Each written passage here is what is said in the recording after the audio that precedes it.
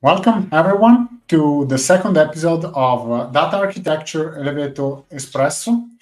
I'm Antonio. I will be your host today. And today we will talk about platform engineering with our dear guest, Andrea Novara. So let's set the topic at first.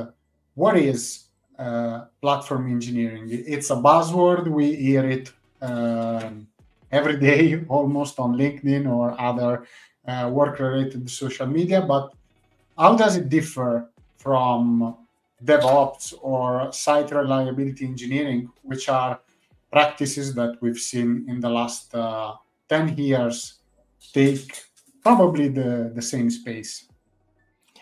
Hi, Antonio, everyone. Very interesting question. I'd say that first, before talking about platform engineering, we should first talk a little bit about what a platform is, so we can understand better the context. At first sight, you may say that a platform is a bunch of technology that are put together, and for sure, this is part of the picture. But technologies offer just basic capabilities. I mean, if you talk about Spark enables you to transform data and elaborate data. If you talk about a SQL database, whatever it is, Postgres, SQL Server, whatever, it enables you to manage structured data. If you talk about Kafka, it lets you stream arrays of bytes. So technologies gives you the building blocks of what a platform is, but a platform is much more than the sum of technologies on it. So it is a set of technologies which is properly integrated, properly combined, composed together to do what? To fulfill the needs of an organization. So our concept of platform that we evangelize outside the Agile Lab is that a platform is something that should be tailored on the needs of a specific organization. And how this tailoring happens.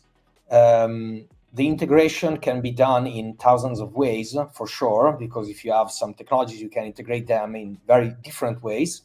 The driver is what you have to do, what are your goals with that platform. And so when you integrate a platform, you always keep an eye on the goals of the organization. So a properly integrated platform is a platform that has chosen the right technologies for the organization and integrated them in the proper way. What is integration of technologies? There are a lot of things, but basically, I would say two things. The first one is integration with the technologies and the environment. For example, the cloud provider you choose, the specific products you choose, so that the platform can do a lot of things for you, easing your everyday job. For example, can do provisioning of resources, can do creation of access grants or technical accounts, human accounts, so all these kind of things.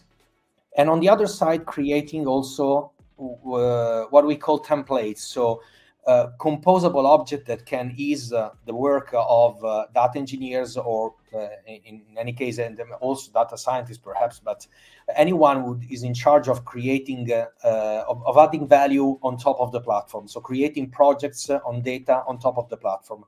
Because when you do a project, you can start, of course, greenfield, and that's feasible, but if you start greenfields and two projects start greenfields at the same moment, in the end, you'll have very different deliverables with different standard of qualities, with different practices in them.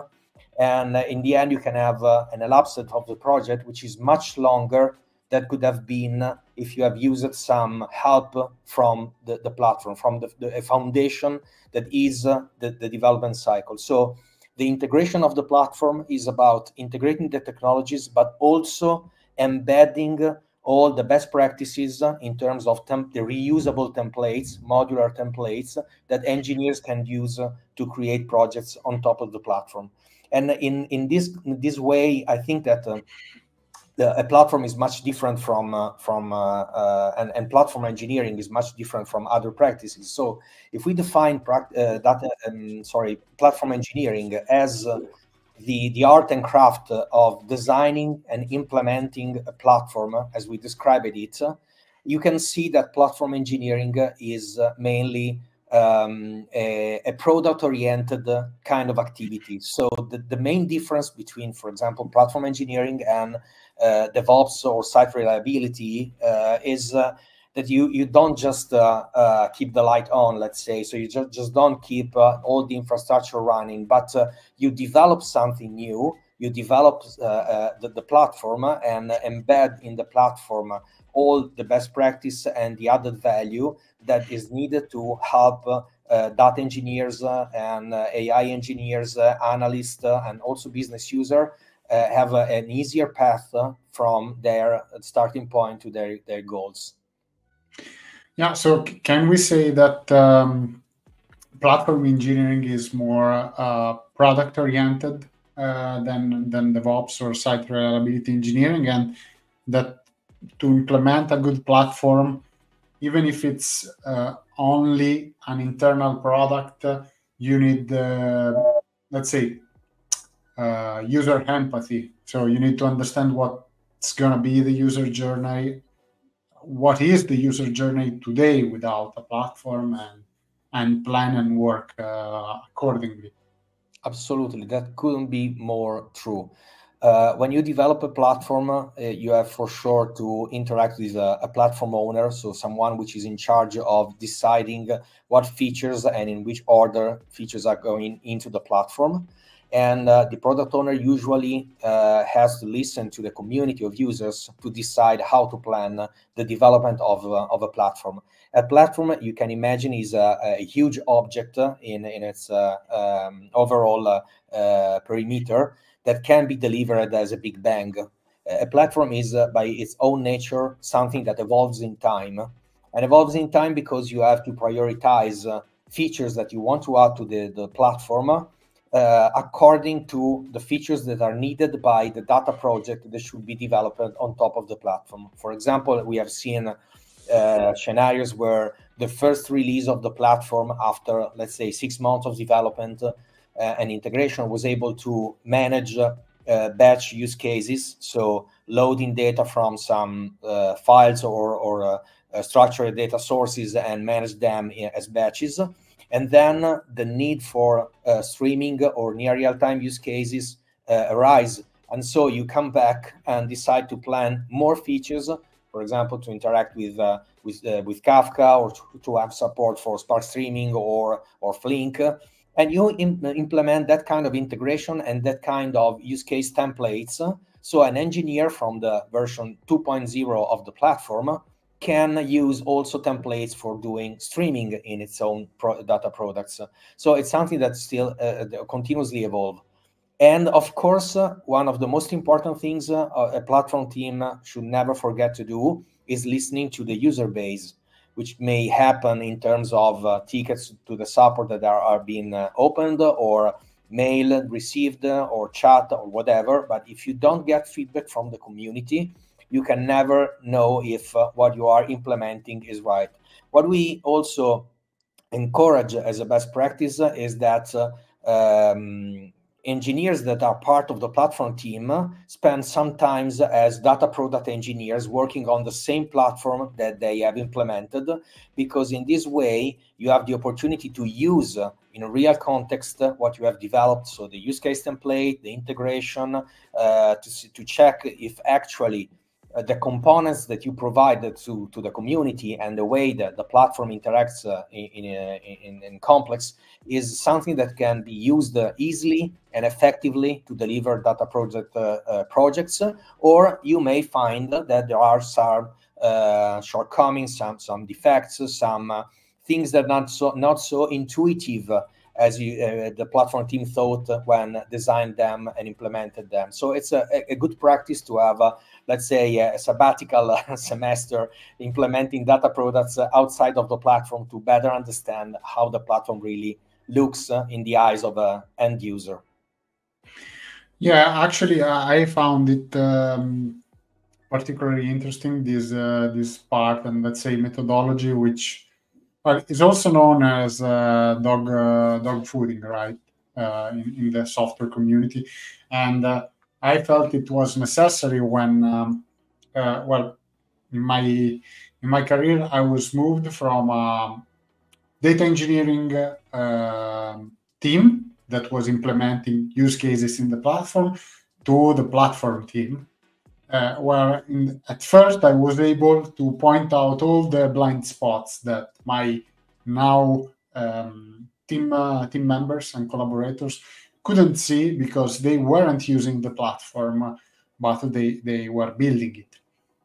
Even if you get feedback, the best feedback you can get is from yourself. Oh, yeah.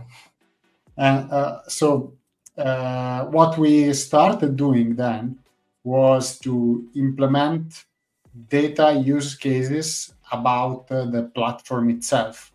So we used our own tools to track the number of batch jobs run every day, the number of datasets, the number of governance policies, and we built them using our own platform, and that obviously helped us a lot because we could see what we were doing wrong.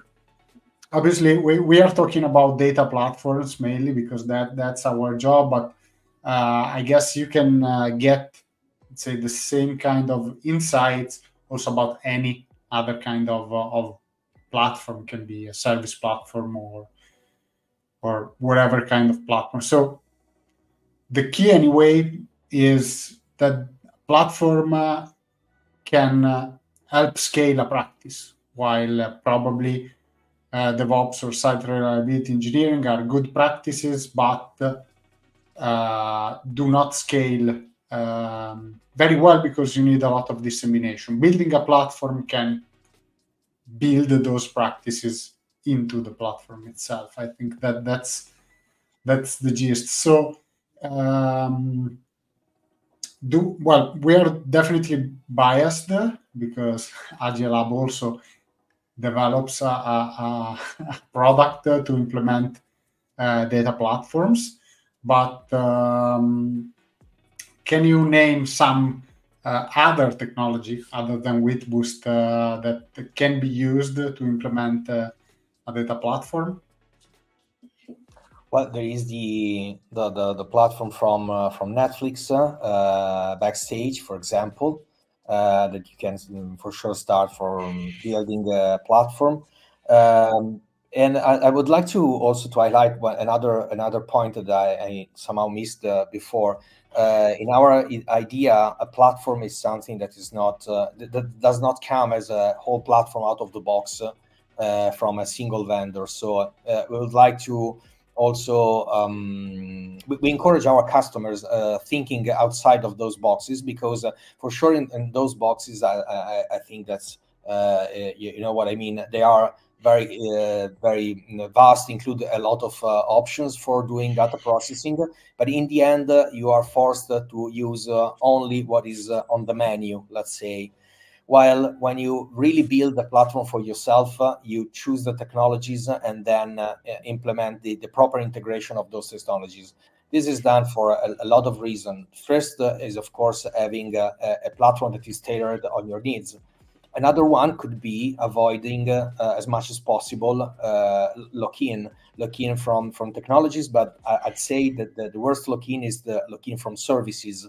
If you use services from a provider, the problem is that you are locked on that provider, and when you try to move away, you have a harder time than just moving the same technology outside of that provider to another one, or even on-prem, whatever it is, because you are free to move your data. So we encourage using, for example, open standard. We love very much Iceberg as a data table format for encoding data, because you can move Iceberg files wherever you want and reuse it also for different tasks. You can use, for example, Dremio on top of it to analyze data in a SQL-like way. Dremio is a technology that helps you virtualize a lot of sources, including data coming from file formats like Iceberg or even Parquet or Data Lake. And you can also consume iceberg tables directly if you want to use, for example, data for training models in AI, or doing some other model training for whatever it is. So our idea is that the platform is something which is open and is composed of one single component at a time, because you decided that was the right fit for your needs and your purpose. Yeah, so probably to sum it up, we can say that well, technologies come and go, but your processes and practices should stay. So you should build a platform to keep the practices in place and automatically, let's say, develop centrally the glue to bridge your practices and processes to the tools you have today. But obviously, as you said, you're gonna evolve your platform and maybe change the tools beneath your platform without changing the processes or the practices that you introduce. That's a very important point that you focused, Antonio, because if the platform is not able to abstract from a specific technology up to the concept, the platform is missing an opportunity to make it itself stronger. For example, if you use GCS because you are on Google Cloud for the storage, you don't have to speak in terms of GCS as a storage. You have speak in terms of buckets.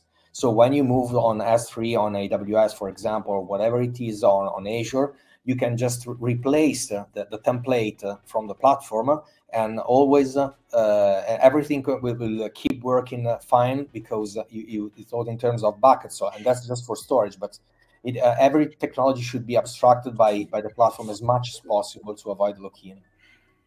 Very, very nice insight. So I think that that's it for today. So thank you very much, Andrea, for being here and giving your insights. See you next week with a new episode of Data Engineering Elevator Espresso.